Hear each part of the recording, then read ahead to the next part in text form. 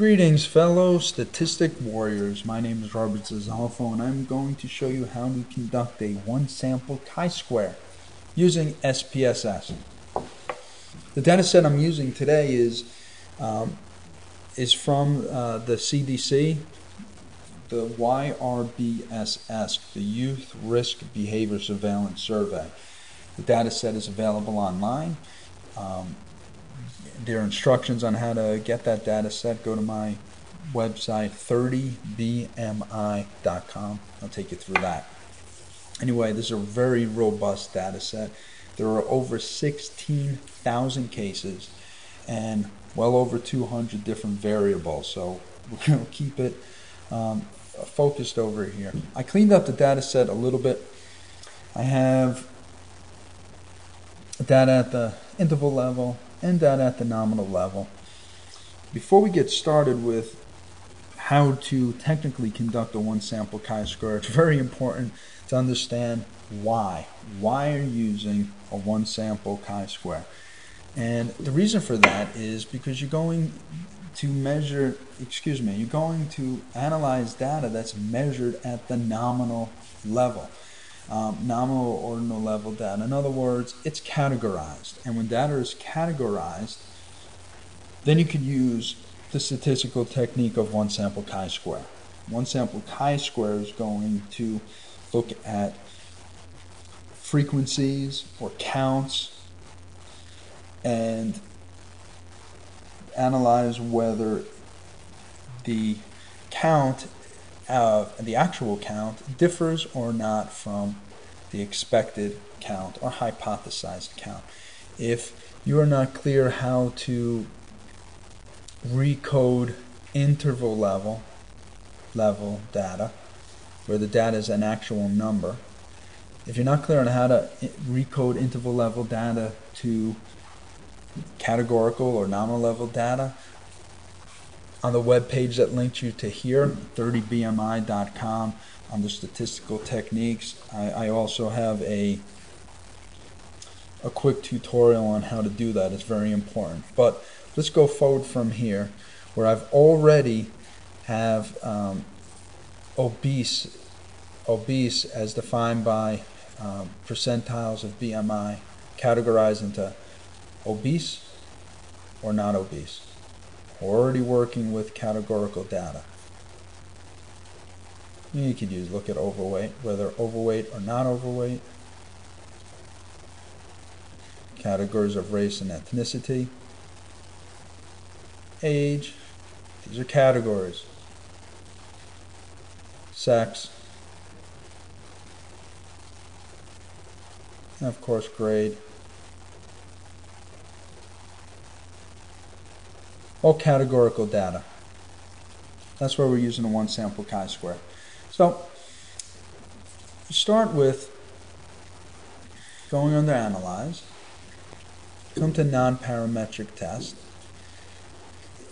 If you select this one sample, you'll get a dialog box. They'll try to walk you through the different, ask you different questions. You can choose to do a chi-square test, observe probabilities to hypothesize. I'm going to cancel this. I like using the legacy dialogs. It gives you more control over what it is that you want to run as a report. I'm going to look at the categorical and nominal, nominal or interval or ordinal level data, where it's ordered categories. I'm not going to look at interval level data because interval level is not appropriate to run in a one-sample chi-square. We're looking at these categorical data: obesity, overweight, race, age. Drag them over if you want. Click it if you want to do that. You can select it, click the arrow, it moves over to test variable box. Or you could just drag it over. Okay. Options. Statistical summaries, descriptive statistics are useless with categorical data. There's no meaning to mean median, or any of those descriptive statistics. You don't need to click that. If you click it, it's not going to give you anything useful. So continue. Very simple dialog box for SPSS. Hit OK. No, wait. Expected values. If you're doing a scientific test where you had a specific value defined for each of the variables, as far as percentages of the frequency, then you could specify that in here. You just click values and you specify the percentages you expect for the frequency to be distributed. We don't have any hypothesized values, so I'm going to click all categories equal, and you'll see where that has an effect in a moment. Test variable list, all categorical data, nominal or ordinal. Click OK, and SPSS will crunch out a report.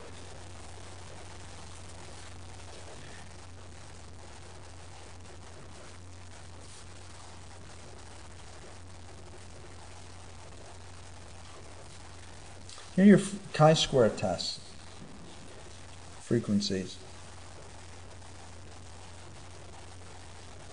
Let me widen this out for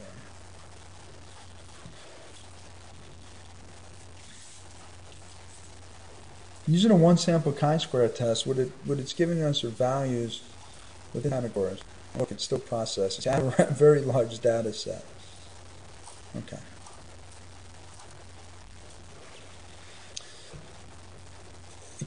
Observed and expected counts of obesity. The exact frequency right here in the observed counts for all of these categories. Categories of overweight or not overweight, obese or not obese, race, ethnicity, age, sex, grade.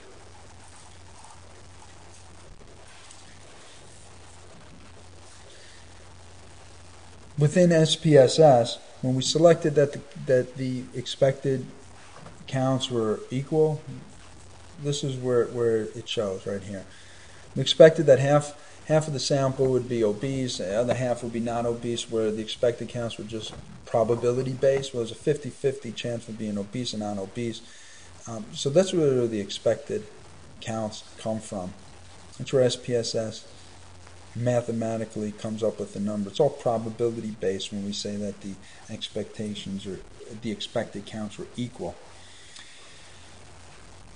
If you had hypothesized specific expected values for each of these, then you would have inputted it earlier for specifically, and then that would be indicated here. What we don't have is not a scientific experiment. We have actual hypothesized counts or expected values. So when we selected expected values are equal, this is what it produces.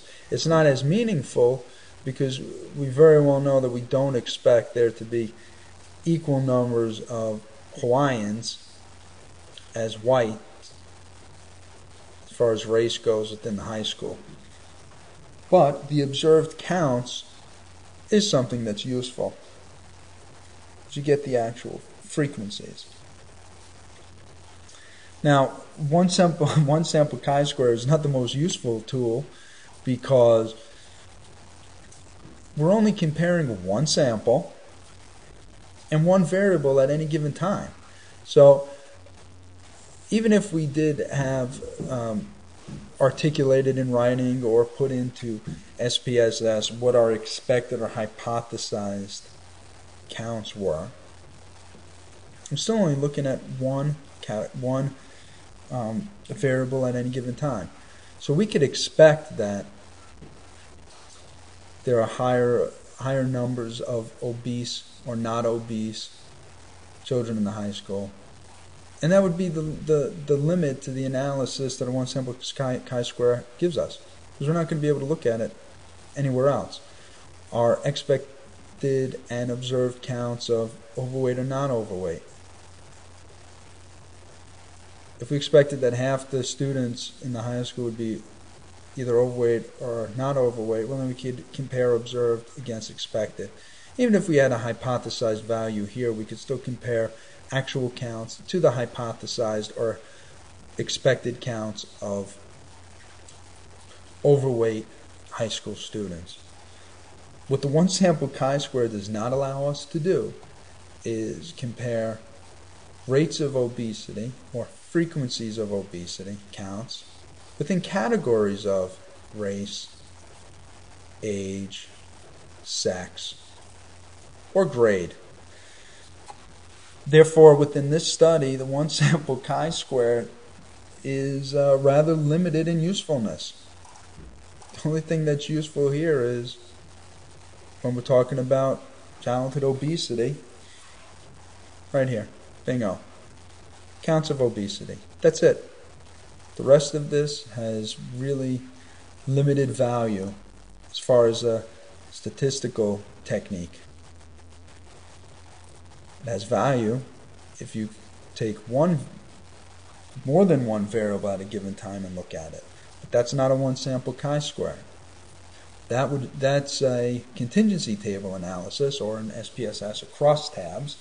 And what I highly recommend is that you look at a tutorial. I'm going to prepare a tutorial and post it on the website 30bmi.com, where I take this one sample chi-square one step further, where I look at obesity within these other categories, race, age, sex,